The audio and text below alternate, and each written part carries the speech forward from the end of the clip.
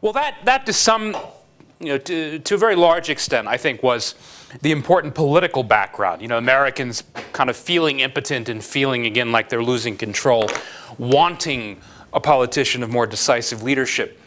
It's curious, though, that almost right up to the final polls, people thought that Carter actually had a good chance of winning, that the election was very close. In retrospect, we like to think, oh, well, it was simple, Reagan won because this, and this. The thing about polls, though, they're never fully reliable. People sometimes tell pollsters what they think they want to hear. And it's true that the media had been telling the public for years that Reagan was this kind of crazy ideologue, somewhat out of control, reckless, a warmonger, dangerous, etc. So that a lot of people may not have wanted to admit that they were going to vote for Reagan. In the end, he won by 8 million votes. I mean, it was a landslide, despite the fact, again, that the polls were running very close. How did he actually emerge onto the stage? Because it did shock a lot of people. I mean, where did he come from? Was he really this extremist that people said he was? I may have already mentioned a few things about Reagan's background, which are both unique and interesting. You might have seen Back to the Future. Yeah, there's a funny scene where the Michael J. Fox character, whatever his name is, I don't know, the young guy, he goes back in time 30 years, from 1985 to 1955, and he sees Doc Brown, who still looks the same, as he supposedly does 30 years later. He just has a bit more hair. And anyway, they have this joke. Like, he says, well, if you're really from the future, tell me who's president in 1985. And he says, Ronald Reagan. The actor? He says, yeah, and I'm sure you're going to tell me. And then he drops a list of names. Like, it'd be, I don't know, a contemporary version, like, oh yeah, and Brad Pitt is probably the Secretary of State, right? And Angelina Jolie is Secretary of Defense. It seems totally preposterous. Well, maybe in a way it was. It's not really that surprising, though, if you think about democratic politics, that someone from Hollywood would necessarily do well. I guess these days, we take it more in stride when someone like Arnold Schwarzenegger, the Terminator, becomes governor of California. Clint Eastwood, incidentally, has also had a little bit of a political career. He was the mayor of a town called Carmel in California for a while. And although he's by no means a kind of far-right type, he has tended to support the Republicans most of the time, like he campaigned for McCain several years ago. It's curious that the people in Hollywood who tend to succeed in politics come from the right, whereas like 9 out of 10 people in Hollywood are on the left. It's a curious fact, but one that you can't really deny. And maybe it has something to do with almost, you might call it like the contrarian impulse. Someone like Reagan learning to define his views in opposition to the mainstream. In some ways strengthening him because he realized that his views were unpopular. That he realized that it would take courage to stand by his principles even while people were always denouncing him. The irony, of course, is that he is known now as supposedly this patron saint of the right and of conservatives.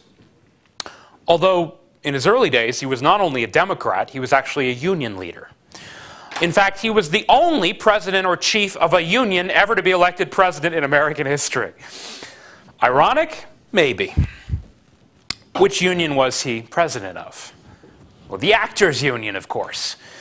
In other words, he negotiated on behalf of the other actors. The first thing you want to know about this is that it's important because he learned how to negotiate. He learned how to do business. As he later said, again, like a lot of his jokes are funny, but they always have a point to them. He said, handling Gorbachev was nothing like taking care of the studio heads.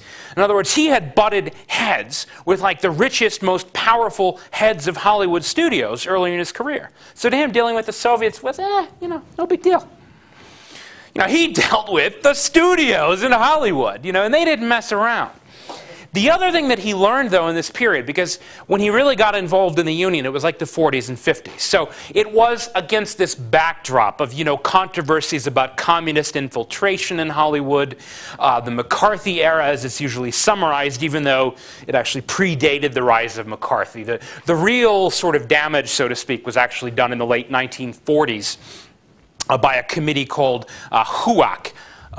It's a funny sort of an acronym, the House Committee on Un-American Activities. House Committee, House Well, anyway, somehow they turned this into HUAC, the House Committee on Un-American Activities, the House Un-American Activities Committee, I guess. Anyway, so it was called HUAC. And this was the committee that sort of got into people's business and started holding hearings on communist infiltration, not only in Hollywood, but that's where the real headlines were, because that's what people were interested in. So the knock on Reagan from the left was that he had, quote-unquote, collaborated with the studios. But that wasn't really true. He was the head of the union, so he was in an adversarial position with the studios. However, he was in a position to know about communist infiltration of Hollywood because, of course, they infiltrated the union. So that on the one hand, he didn't like the greed of the studios. On the other hand, he saw what the communists were up to. So he had no illusions about this. So that he didn't like the way the studios might blacklist someone who had like a communist background. But he also didn't like the way the communists kept their own lists and retaliated against people they didn't like. So he had no illusions about politics. I mean, in some ways, he was already playing hardball even back when he was an actor. And yes, he was not maybe the greatest actor in history. I mean, he was a classic, what they might call a B-movie actor. That is, he wasn't like a top leading man. He was someone who just acted the parts and showed up on time and got paid.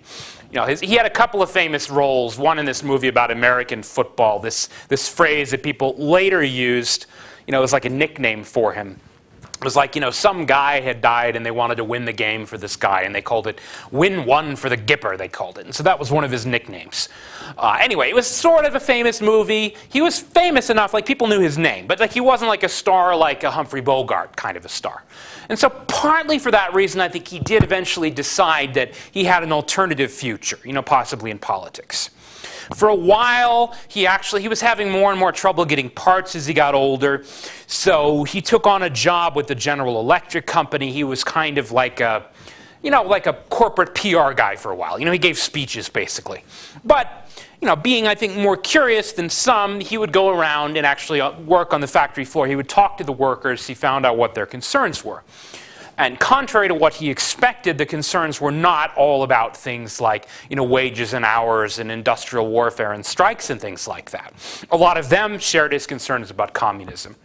And a lot of them also shared some of his concerns about, rampaging taxation.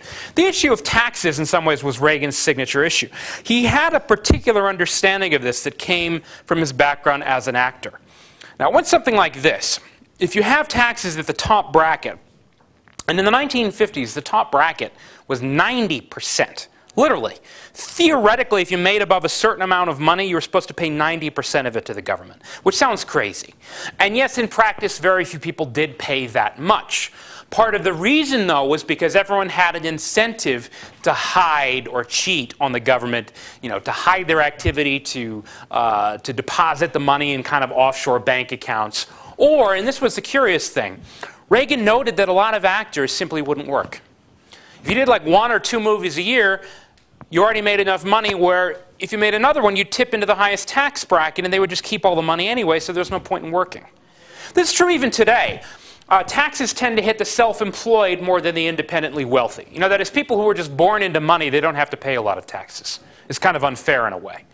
They have ways of sitting on property. Their tax might be in the form, their money might be in the form of real estate. There's small taxes on real estate, but they're not that high. It might be in the form of overseas property, which isn't taxed at all.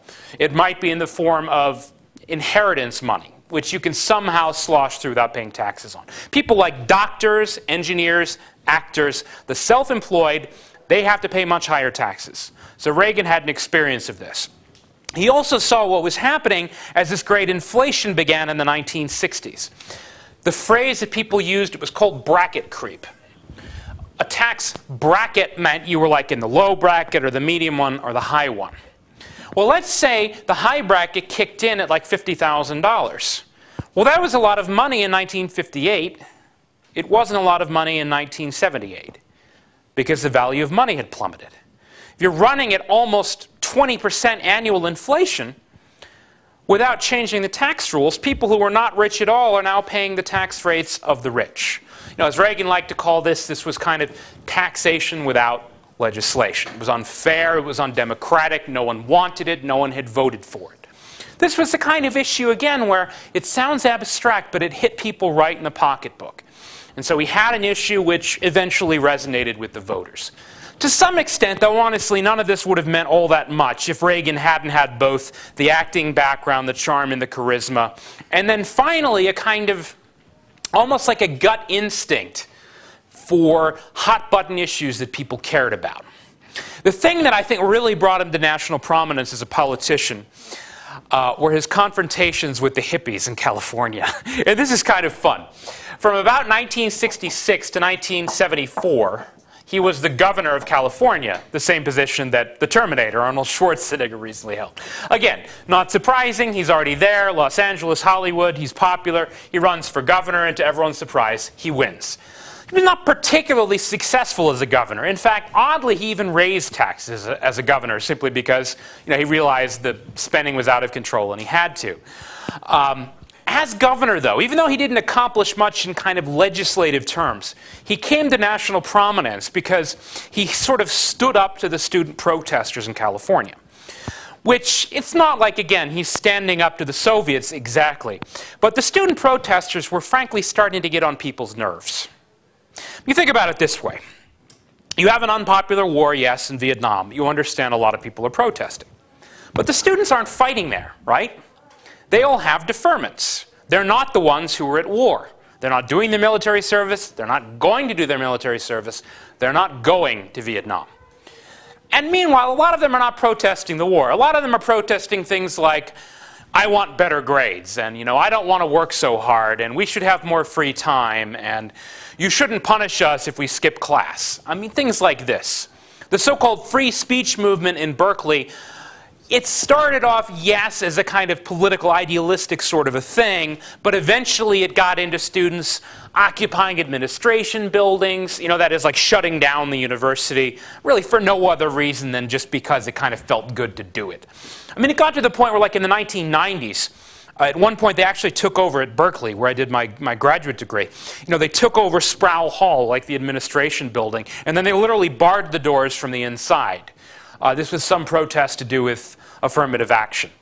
So you could call it civil disobedience, but a lot of this stuff was just literally illegal. And a lot of people thought, well, why aren't you sending these students to jail? They're a bunch of spoiled brats anyway. It's true, most of them were kind of rich, and they're going to a public school, so they're not even paying tuition. They had it easy. They had the good life, and instead of appreciating this, they were kind of ingrates. That's how the public began to see it.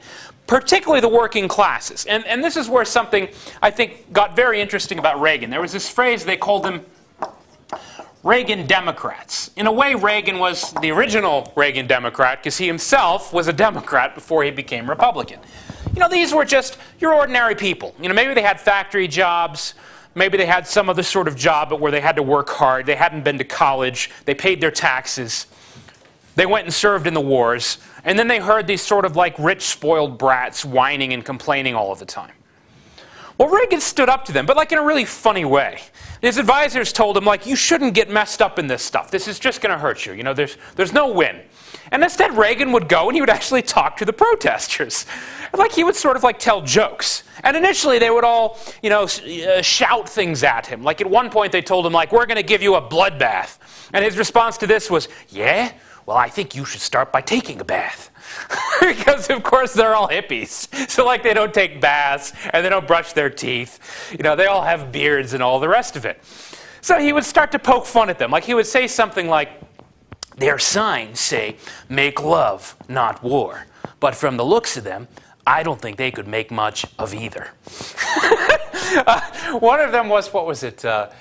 He smells like Tarzan and he walks like Cheetah. He had all these great little put-downs for everybody.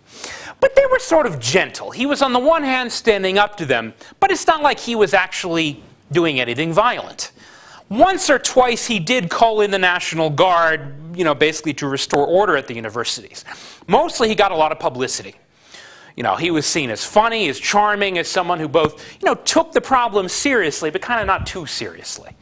Like at one point, Reagan was like walking down this line, past all these protesters who were all giving him the silent treatment. They were just like, oh God, that evil Reagan. So he finally just walked up like to, the one who seemed like he was in charge, and he said, shh. And everyone broke out laughing, like they didn't even mean to. You know, he was funny. Or another time, you know, they were holding up these placards talking about how, you know, they were the future. And so Reagan, he was passing by in his limousine, and he wrote down on a piece of paper, he said, "I'm going to sell my bonds," he said. And he put that up in the window. So, you know, he had a sense of humor. He was funny about things. The line about détente was a good example. It was the sort of folksy line which played well with the public, but there was a point behind it. Why are we giving money to the Soviets? What are they giving us in return? Well, they sent us some emigres. That was it. In exchange for that, they got to build a bunch of nuclear weapons. In exchange for that, they got to win the war in Indochina and eventually spread into Africa and eventually invade Afghanistan. And we hadn't even retaliated in the slightest way. You know, so his speeches, they began to touch on slightly more serious themes as he was getting older and more mature. But the sense of humor, the kind of folksy, breezy mentality was still there. That's one of the reasons why eventually I think people didn't believe when the press kept telling the voters, well, look, you know, this guy's crazy, he's a warmonger. But he didn't seem that way. And he was cheerful. And he was funny, he was an actor. There was some steel behind his words, but there was still charm. So for a while then, he was really just kind of in the wilderness. This period that I talked about, from about 74 to 1980, when, you know, Nixon resigns, the Ford era, and then the Carter era, basically he was like a man without portfolio. You know, he had served his 2 terms, he was governor of California, he no longer had a job. Basically, he gave a lot of speeches on the radio, that's how he supported himself. He gradually developed his philosophy, he did a lot of studying and reading. You know, people always joked that he was illiterate and he was like a bumpkin. And it's true, he wasn't exactly an intellectual. I mean, like he went to some small little college called Eureka, and even there he barely passed. You know, he got like D's, pretty much. But that's because he wasn't really interested in school. When he was older, he actually did some serious reading. You know, he read Milton Friedman and some of the Chicago school economists. He read Soviet dissidents like Solzhenitsyn. And he also began really studying the Soviet system and how it worked. And he would also tell jokes, of course, about the Soviets, like he told jokes about everything. You know, one of the best of them was, it was the one about the man, you know, who goes to, you know, the car dealer in the Soviet Union, and, you know, he orders a car. And, you know, he's told, well, okay, you know, it'll be ready, you know, in 12 years. And the man says, okay, well, you know, morning or afternoon. The guy says, what are you talking about? It's 12 years from now. He says, well, the plumber's coming in the morning. 12 years from now.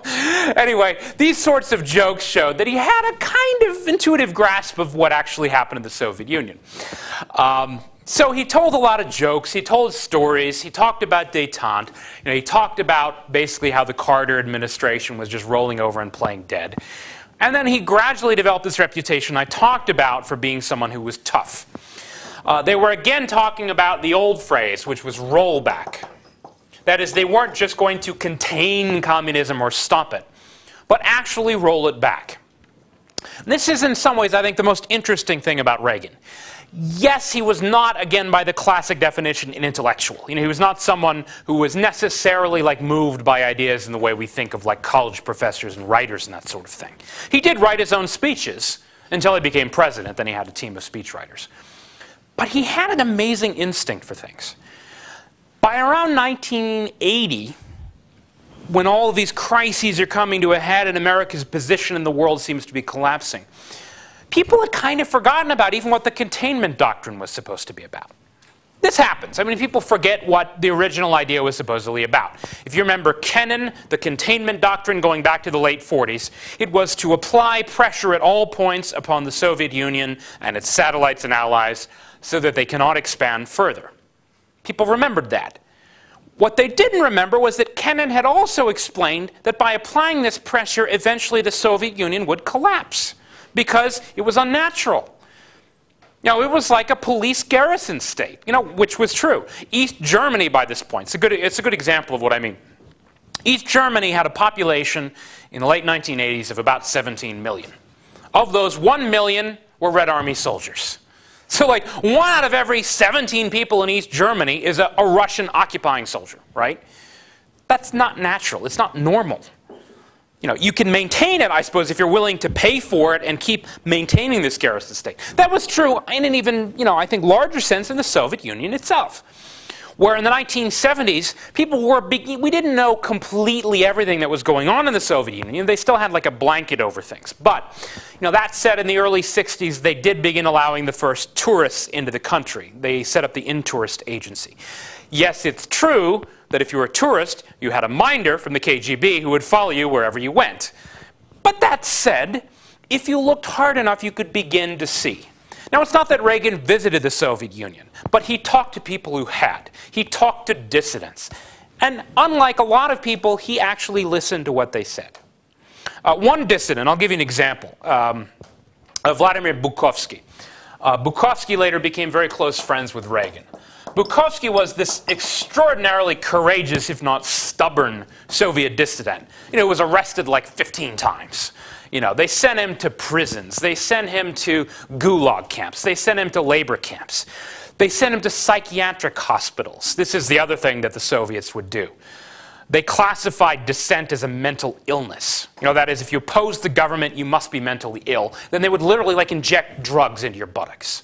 We know all about the details because people like Bukovsky, he was later traded for a Soviet spy that did one of those, you set him up on the bridge. This is in Switzerland, he was traded basically. So we later learned his stories. He wrote his autobiography. And this is the kind of thing, again, it was like the autobiography was out there, but not everyone read it. Reagan did. He paid attention to what people like Bukovsky were saying about the Soviet Union.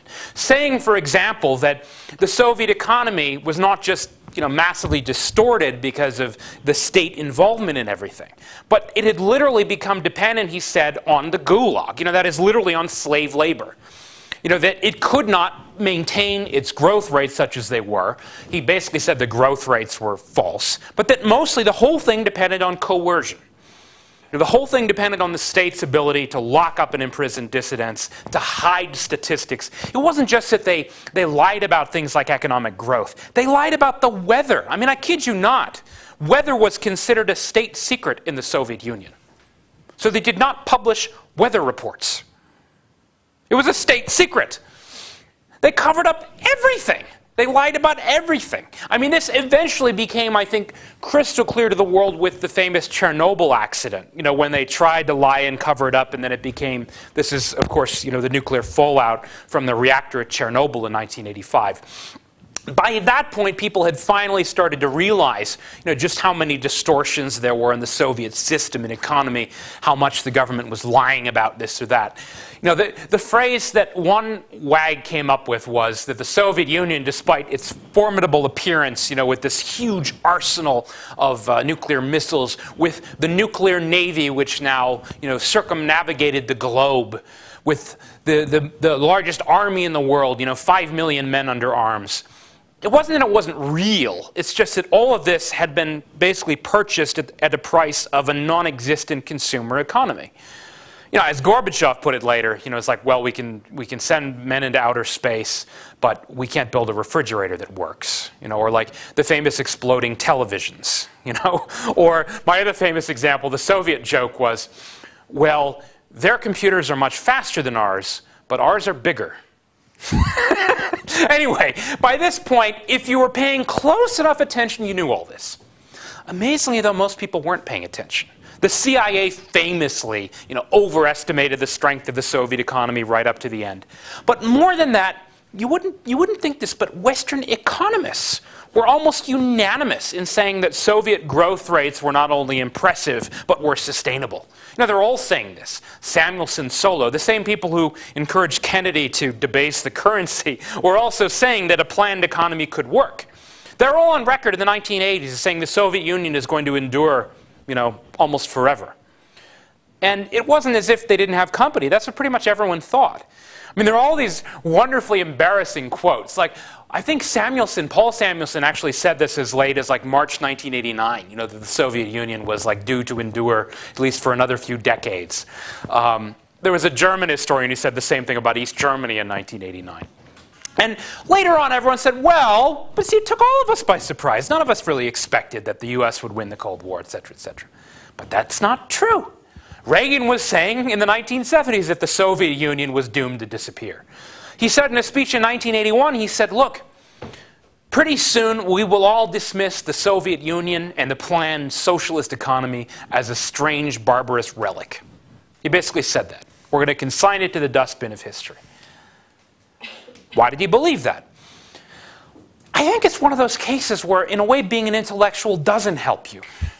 The fact that he was just kind of like an ordinary person who told jokes, in a curious way, I think helped him to understand the Soviet Union better. Like a guy like Bukovsky was, okay, he was much more brilliant than Reagan was. You know, he's one of these like Russians who, like played chess when he was 1 year old, just like brilliant, brilliant guy.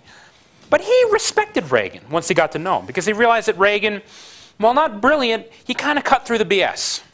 He got right to the fundamental essence of the thing. This wasn't just true in foreign policy.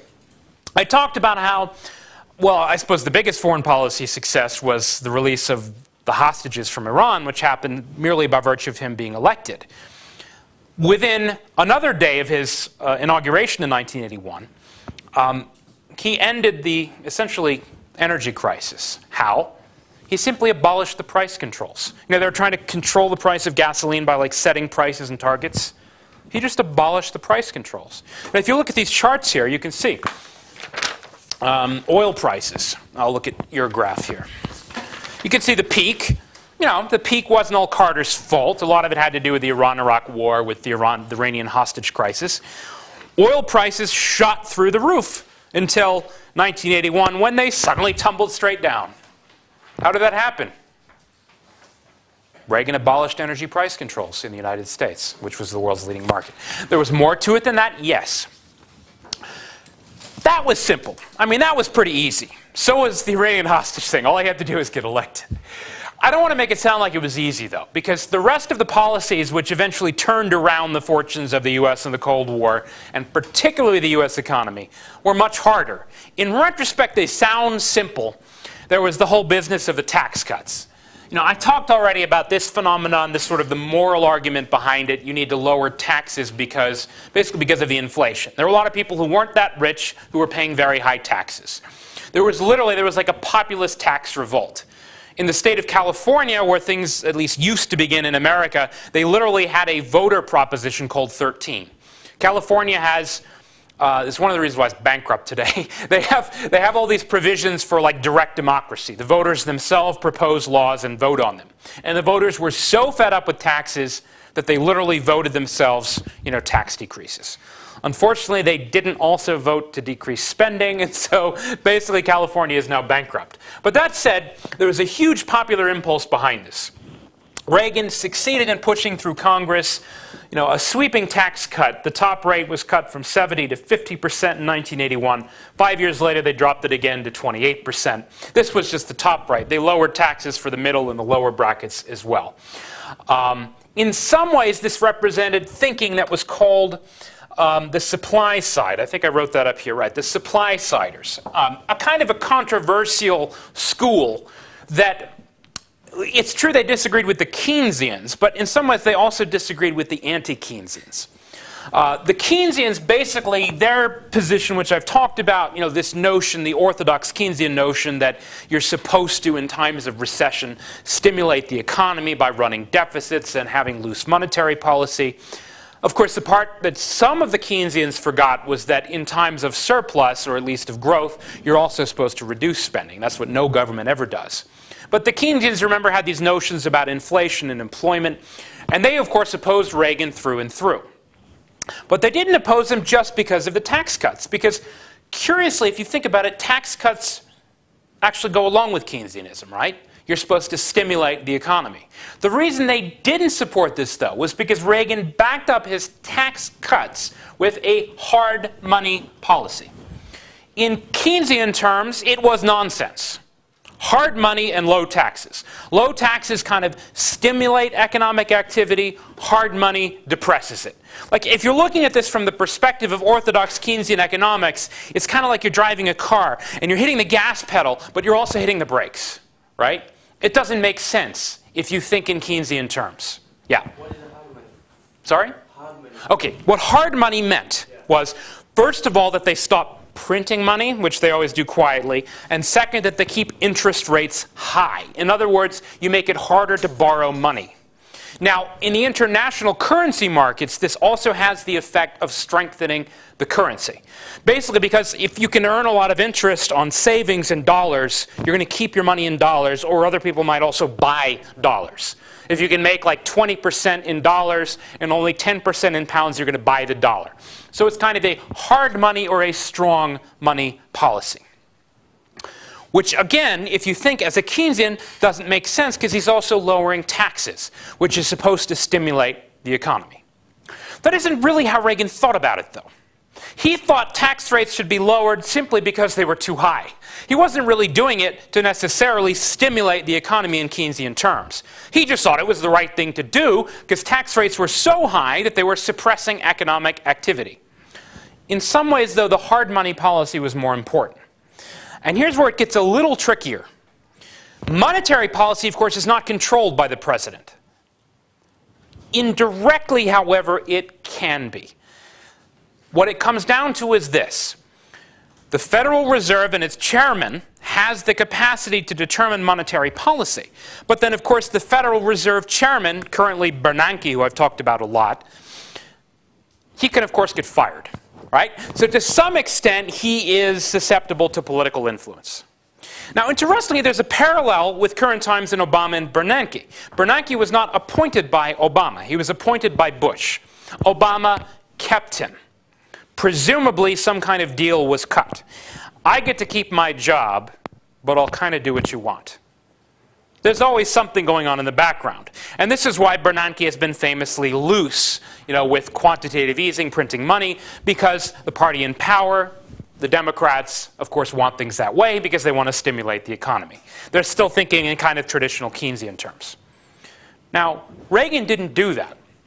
Paul Volcker, who had been appointed by Carter, had already in kind of Carter's last year begun hinting at a harder monetary policy. The trick was this. When it really hit, it was going to bite. Inflation is easy to start. It's very difficult to end. Inflation was still running at 20%. That's why interest rates were so high. I mean, part of that is just because otherwise people won't even keep money in a bank, right? I mean, if the dollar is losing its value at 20% a year, you're not going to keep your money in the bank unless your bank offers you 20% interest so that you can just barely stand still. Here's the problem, though. With an interest rate that high, if you can look at this graph, the last one in your chart, and look at how high the interest rates were by the end of the 1970s, by the time Reagan took office.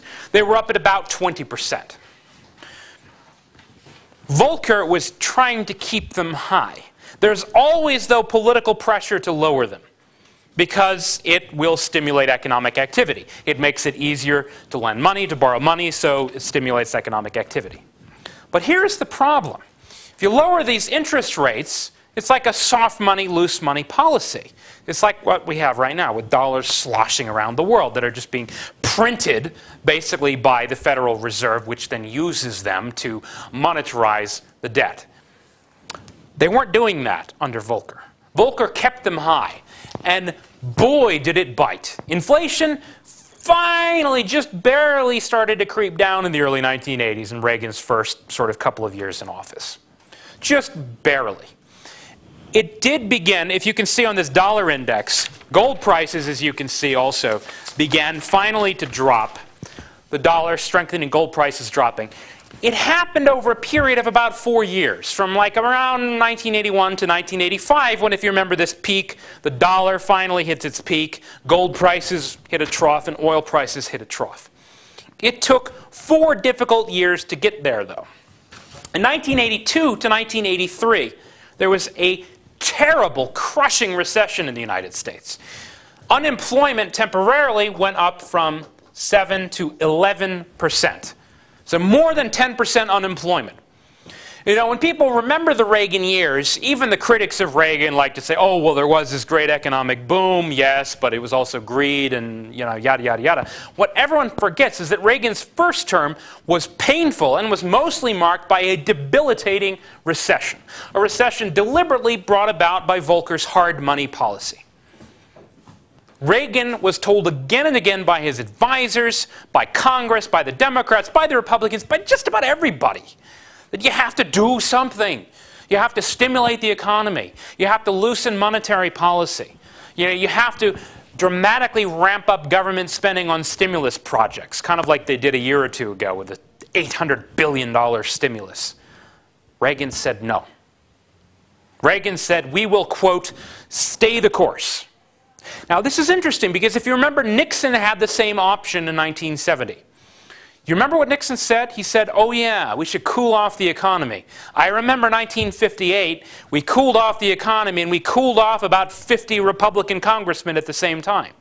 Well, in the midterm elections of 1982, the Republicans lost 25 or 30 seats. Again, it often happens, the party in power, people are angry, so they vote out the party in power. The Republicans, again, a little bit like right now, where the Democrats lost the House last fall, but they still have the Senate. They did just barely hold on to the Senate, but they were shellacked, basically. They got crushed in the House of Representatives, which usually represents a more direct measure of public opinion. We also know, in terms of like his approval ratings, that at the trough of the recession, Reagan was running at 35%, even below where Obama was, until he's gotten this kind of blip now because of, getting bin Laden. So he was deeply unpopular, 35%. This is why everyone was telling him you have to do something. His policy, and he literally called it staying the course, that is, the policy of not doing anything. I mean, this used to be considered a virtue, the policy of stasis. Sometimes it's better not to do anything. Where did he get the strength from? I mean, that I think is in some ways the really interesting question, because it's not easy to carry out a policy like this. Some of it was his conviction, but interestingly, I think an odd accident of Reagan's first term was what happened really, again, right after he was elected and the Iranian hostage crisis ended, and then he ended the energy crisis. A couple of weeks after that, he was shot. And that was bad news. On the other hand, he survived. Who shot him, incidentally? Does anyone know the story? It's way before your time. I didn't know because sometimes this happens, this odd thing. This guy called John Hinckley, who was in love with Jodie Foster. You know Jodie Foster, the actress?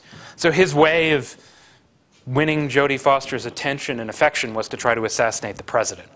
So anyway, he tried to kill Reagan. It wasn't like he was, a liberal opponent of Reagan. It wasn't anything political at all. It was just like a fame thing.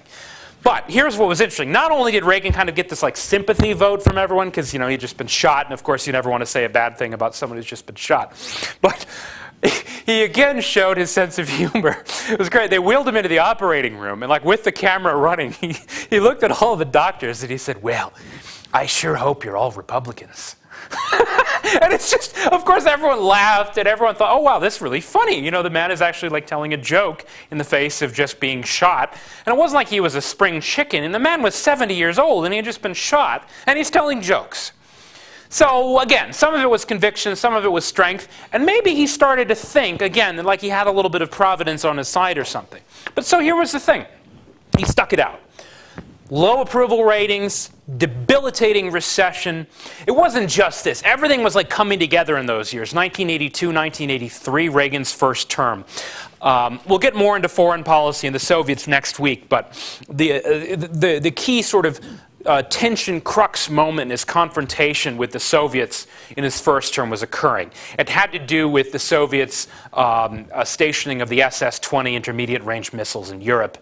The West Germans and the British had asked the Americans to station their own mid-range missiles in Europe, the so-called Pershings, although there were also some Tomahawk missiles. And anyway, the idea was, again, to counter the Soviet move with like a counter move. And of course, Reagan did it. He wanted to stand tough with the Soviets. And boy, was there hell to pay. Something like 2 million people came out to protest in Europe. And of course, politics being what they weren't protesting the Soviets who were threatening to kill them. They were protesting Reagan, who was trying to defend them. That's just the way things work, I guess. The idea was, again, that Reagan was a warmonger because he was standing up to the Soviet Union, whereas it would have been better just to let the Soviets, basically kind of knuckle under Europe. The Soviet strategy, again, not being literally that they wanted to annihilate the Europeans, but that by eliminating the American security deterrent, they could eventually absorb Europe and sort of, as the phrase went, Finlandize it. Turn it into Finland. That is, Finland, which no longer had an independent foreign policy, it had to do what the Soviets said. The Soviets were also, of course, building oil pipelines to Europe, and so their idea was a combination of blackmail and threats. Not really the carrot and the stick, more like the stick and the stick. They could then turn the Europeans, split NATO in half, peel off the Europeans from the NATO alliance. That was the strategy. So when I'm talking about protests, I mean literally the count was 2 million people. And yes, the Soviets had kind of a hand in it. You know, their front organizations are organizing some of the peace rallies. But there was also a lot of genuine sentiment behind it. There was a lot of real resentment of Reagan in Europe. You know, not unlike what happened with Bush in the Iraq invasion. You know, seen as a warmonger, the cowboy, all the same language was used. Only then it was actually worse. Because in the early 1980s, it wasn't just a matter of, you know, opposing American hegemony or whatever. It was a matter of fear of nuclear war. I mean, it was really serious stuff. I mean, in some ways, people are nostalgic for the Cold War sometimes because it seems like things were kind of clearer then. But on the other hand, the part people have forgotten is, of course, the threat of nuclear holocaust. The fact that, you know, Americans used to do these drills where, like, you would go and, like, hide under the desk. You know, in case it didn't make any sense. I mean, how are you going to survive a nuclear blast by hiding under a desk? But like that's what they would do in the classrooms. They had all these drills, you know, in case of like nuclear attack.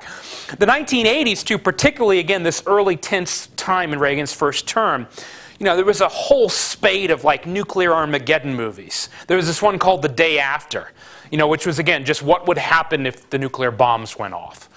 There was one called The Miracle Mile, which was set in Los Angeles. And, you know, the premise is you learn that the world is going to end tomorrow. What do? You know, do you go spend one last night with your girlfriend? You know, do you go tell your parents you love them? You know, what do you do? These movies were all over the place. It was like a whole genre of like nuclear holocaust, you know, sort of fear-mongering in the early 1980s. And of course, in the West, most of it, oddly, was actually directed against Reagan. And in a way, you can see the logic to it. The idea is, well, yeah, the Soviets are bad and we don't really like them. On the other hand, the problem is that Reagan is standing up to them. And before it wasn't as safe because we were just kind of agreeing with them and doing what they said. And let's go back to the old way. So Reagan was deeply unpopular politically. There were millions of protesters out in the street, you know, chanting his name. It wasn't all death to America stuff like they said in Iran. You know, it wasn't that sort of thing. But it was more like, you know, end of the warmonger, the cowboy who's going to kill us all. Incredible tension in Reagan's first term. That's the part people have forgotten. He didn't let it get to him, though. He didn't let it get to him. He didn't let it bother him. And in some ways, again, this inner strength, what's interesting about it to me is I think it also has to do with, I keep coming back to this metaphor, you know, of like the large dog doesn't have to bark and the small dog has a loud bark. In Reagan's case, it wasn't just that he had a reputation for toughness. It was that in a curious way, he also didn't care that much what people thought. I think about it like this way. A politician like Clinton was in some ways the opposite. You know, he had certain strengths. On the other hand, like he cared what people thought. He wanted to be loved. He wanted to be liked. You know, he was charming. He had like a nice touch with people. He enjoyed affection. He enjoyed adulation. He wanted to make sure people said nice things about him in the papers. Reagan didn't really care. And it's probably because he'd been a Hollywood actor. You know, it's kind of like if you've been a Hollywood actor and you've had basically like the glamour of your Hollywood set party from the time you were 20 years old, you're not really going to be all that impressed by like what some Washington society hostess thinks of you. You're not going to care if the New York Times denounces you in an editorial.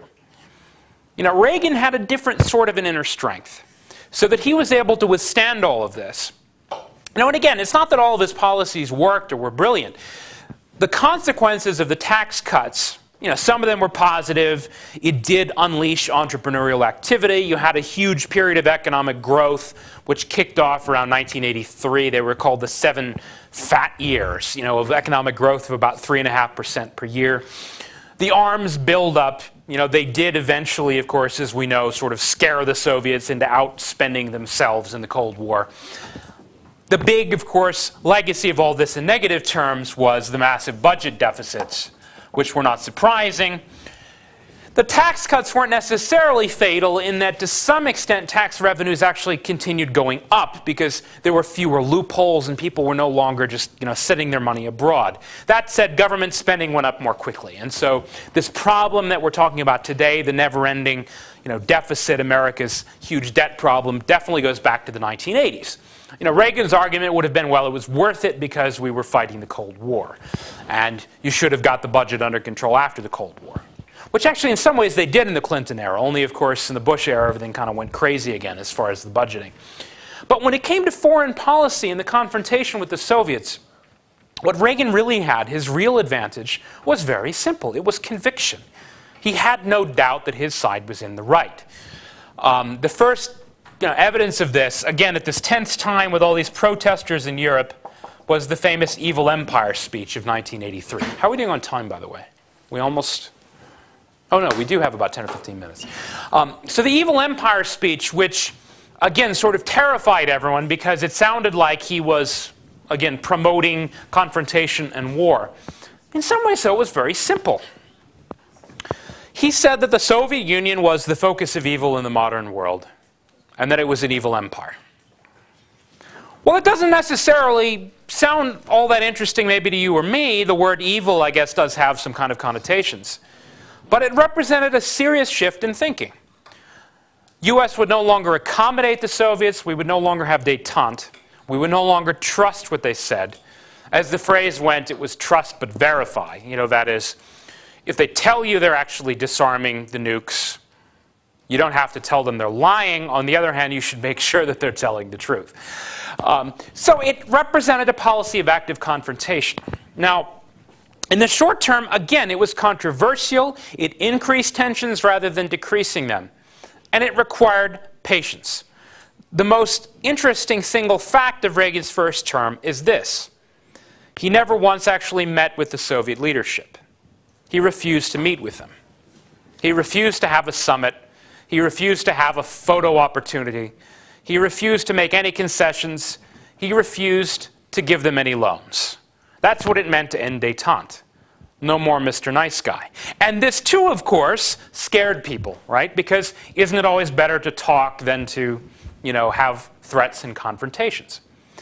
There was a point to Reagan's policy, though, which went something like this. In the late Carter years, it wasn't simply that US arms reductions were unilateral and not reciprocated. But nothing else was reciprocated either. They had this principle, this phrase, reciprocity. Reciprocity basically means something that has a response, right? It's interesting that I have my own experience of this. You as Turks will very soon be able to visit Russia without even a visa, right? You've probably heard about this. I, as an American, have to pay almost $500 for like a multi-entry business visa. Why? Because of reciprocity. Because the Americans charge the Russians a high price, the Russians charge us a high price. Yeah, it's understandable. I don't like it, but I understand where the policy comes from. Here was the problem with diplomacy between the two superpowers. The Soviets didn't just get away with a lot of thuggish behavior around the world, like invading Afghanistan without consequences. The Soviets also had very specific policies where, I'll give you an example, like the Soviet ambassador in Washington, his name was Dubinin. He was actually given privileged access to the White House in the Carter years. He could have meetings whenever he wanted, sometimes without even intermediaries. Not with Carter always, but that is with like the Secretary of State or high government officials. The Soviets made sure that the US ambassador in Russia always had to go through about 5 or 6 people before he could even get anybody on the phone. A small thing, but in an interesting sense important, because it represented, again, a lack of reciprocity. So Reagan's position was this. Look, until they eliminate these unequal diplomatic practices, until they offer us real arms reductions to meet our own, until they offer us promises such as that they will withdraw from Afghanistan along a certain timetable, until all of this, basically these conditions are met, I won't even talk to them. Well, it sounds a little foolhardy. You can see why people might have been perturbed by the idea that there were no direct negotiations. But on the other hand, this is what it means to negotiate from strength. Why? Because Reagan perceived that in the end, and this is true even today, even with like America's diminished standing in the world, it still has a certain prestige. You're still going to be a lot more excited if the American president visits your country than if, I don't know, the president of Bolivia does. Simply because of, again, diplomatic prestige and power. the Americans still, despite the idea of there being some kind of equality between the two superpowers, Reagan still understood that a summit had more the effect of legitimizing the Soviets than the Americans. The idea being the Americans didn't need summits. The Soviets did. He also knew that the Soviets needed summits and they needed diplomacy because the Soviets needed money. Again, he also knew that. America had no particular need for the Soviet Union to give it anything. America wanted, certainly, for the Soviets to reduce their arms stockpile and so on and so forth. But aside from that, America didn't need anything from the Soviet Union. Aside from, I guess, caviar, but I mean, that's like a luxury that you don't worry too much about. There was one other lever that Reagan had, which was extremely important. They didn't talk about it much. Reagan didn't talk about it. In fact, whenever Reagan was asked about it, he would always do this thing like, he was very good at changing the subject. There was a story about this one time, like these guys from the shoe industry, like shoe manufacturers, they're getting hammered by competition from abroad. Basically people are producing cheap shoes in places like, obviously China, wherever, Europe, Asia. And they wanted Reagan to slap new tariffs down on shoes to protect them. And they came into the Oval Office and they asked him basically for a big favor. And Reagan responded by talking about his favorite pair of cowboy boots and how hard it was to find cowboy boots these days. And he kept on talking about cowboy boots until they left. You remember, this is part of this philosophy, I think, Coolidge had it. He said, 90% of the time, people who come to the White House want something they ought not to have. If you just stand dead still, for 10 minutes, they'll eventually walk out. That was Reagan's position. He did the same thing. Once he eventually did meet with Gorbachev, and Gorbachev complained about the oil price, Reagan just smiled and changed the subject. But there was menace behind the message. If you look at this chart too, again, this magical year of 1985, where did this come from? The dollar index, the dollar peaks in 1985. Interest rates are falling in 1985. Easier to borrow and loan money. Crude oil prices, look at this one. The oil price, which is now, again, in kind of current dollars, it hovers around $100. There's the Brent price and the New York price. Somewhere between around maybe $100 and $110 today. In 2008, it was briefly even above that. It's gotten up close to where it was in 2008 now. Where was it in 1985? Interesting, it was about $20. It was about 1/5, that is, of what it is today. And depending on how you measure inflation, purchasing power parity, and all of the rest of it, you can make a case that it was in fact even cheaper than that. 1985, historically, oil price was cheaper than it had been at any point, right, basically before the key years in the oil industry were 1970, 71. 1970 being when American production finally started declining. America had been the world's leading producer. And then 1971, basically Nixon went off Bretton Woods and sort of weakened the dollar. So the oil price went to like its low, its trough.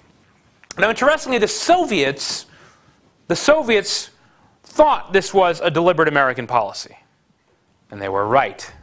As we know, of course, the Soviet Union, well, modern Russia, just like the Soviet Union, depends heavily on oil and energy exports for virtually all of its revenues. In fact, to some extent, that whole period I talked about earlier today, the Soviets on the march, the 1970s, Vietnam, Cambodia, Africa, Asia, the Soviets expanding their influence around the world, building this, world-circling nuclear-powered navy, expanding their nuclear arsenal. A lot of it was funded by this massive shooting up of the oil price. Some historians even, they sort of reckon that without the Arab oil embargo of '73 and the fall of the dollar, which sent oil prices skyrocketing, the Soviet Union might have fallen apart 20 years earlier than it did. It's one of those things you just don't know. I mean, who really knows? Maybe they would have gone on indefinitely, but been very poor. Maybe they just wouldn't have been able to pursue such an active foreign policy. No one knows, of course, the counterfactual. What we do know, though, is that this This vertical shooting up of the oil price allowed the Soviets to massively expand their nuclear arsenal, to expand their influence around the world, spend money on things like bribes, sending advisors, getting business deals, sending $5 billion a year to Cuba to keep the Cubans on board with all of their activities in Africa. And then, of course, finally, the Soviets simply being able to buy whatever they wanted as far as like the latest weapons for their arsenal. Then what happens? Whoop! There goes oil in the other direction.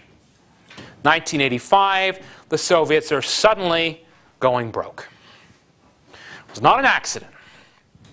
Some of it, again, had to do with Volcker and the strong money policy, high interest rates strengthening the dollar. Some of it had to do with Reagan ending, to a certain extent, the energy crisis simply with a stroke of the pen by eliminating the price controls on gasoline. Some of it also had to do with something a little bit less savory, and that was this. Explain a little bit about the way the oil business works in terms of the prices. Why these graphs tend to go vertical frequently. It might be, yes, a crisis. It might be a war like the recent unrest in the Middle East. Libya, for example, some of its production going offline. Those things can obviously seriously affect international prices. Sometimes, though, governments are able to manipulate it deliberately. Again, the key year here was 1970. Until 1970, the United States basically controlled the oil price. How did they do that? It's not that they produced all of the oil. They didn't. They were the world's leading producer, but here was the key. It is what is called reserve capacity. Who has the ability to suddenly spike production? That is, if there is a crisis, right, and you're trying to stabilize the oil market, you ramp up production. In the old days, until again 1970, it was the Texas Railroad Commission. Now, it's not that it was like these guys sitting around in hats, who are conspiratorially controlling the world economy. It's nothing as kind of like sinister or elite as that. It was more like you could send a signal. And here was the signal. Because the Texas Railroad Commission controlled things like freight prices and the ability of the oil producers to ship the oil, they could act as a sort of like a, what's the word, not a funnel, but they could either open up the floodgates or they could close them just a little bit. They had some control. A sluice maybe, like a sluice gate. Right. It's a little bit like a sluice gate. They can either encourage production to ramp up, or they can cut off the distribution of the production that's there. It's partly transport, partly production. Now, it's not that they wanted the price to go like that. No, they were Americans. They wanted the price to go like this. They wanted it to be stable and cheap.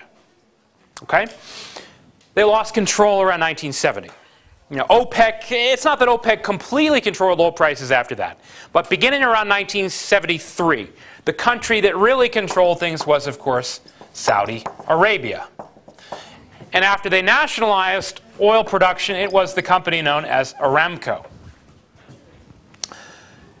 The Saudis have what is called reserve capacity. Whether they still have it is an open question. Nobody is really sure, because Aramco does not allow anyone to examine its books. We think that they still have this reserve capacity.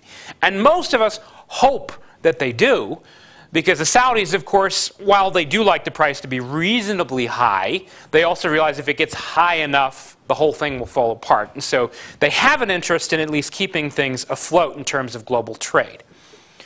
In the 1980s, as we know, the Saudis were still then, as they probably are a little bit less now, under American influence. The Americans effectively acted as a kind of Praetorian Guard for the Saudi government. The deal being, again, basically, you will help us maintain a stable oil price. In exchange, we will help prop up your regime. This relationship goes back to the FDR era, way back to the 1940s. It's no great secret. I mean, everyone knows that it's there. But I guess they financed the election of Bush's father. There's a possibility that that's true. What you need to know, though, is that the Saudis finance both parties in both houses of Congress, and pretty much everybody in Washington is on the payroll. So it's not that they necessarily prefer one party over the other. The Bush family famously did have close relations with the Saudis. So do about a couple hundred other politicians in Washington. Now, it may be true that Obama has less connections with them, and so they're not as close, and they don't have as much influence. That may well be true. The question today, of course, is whether the Saudis still have enough reserve capacity. It seems that they don't have as much as they used to, because they have not been able to keep the oil price below the level that they supposedly want. The word on the street today is that the Saudis' reserve capacity is mostly in what is called heavy crude, which is to say the oil that demands very, very involved refining before it can actually be made into petroleum. But back to the 1980s. We don't know it for a fact, but there is reason to suspect that along with a strong dollar policy, along with the killing of the inflation, the Reagan administration leaned on the Saudis to ramp up production, not just to help the dollar in the American economy, but to stick the screws to the Soviet Union. So I think that'll do it for today. When we get back, we're going to look at the advent of Gorbachev to power and the climactic years of the Cold War. But listen, this Friday, briefly, we will stay in touch on email about Muhammad's petition to try to change the date of the final exam. Because it's Mayfest and all the rest of it, I don't think anyone will be here anyway. And so we're not going to have class Friday. What we will do instead is we will have 2 classes next week, and then we will make it up with a review class to be announced, because we're not sure yet when the final will be. Okay? Great.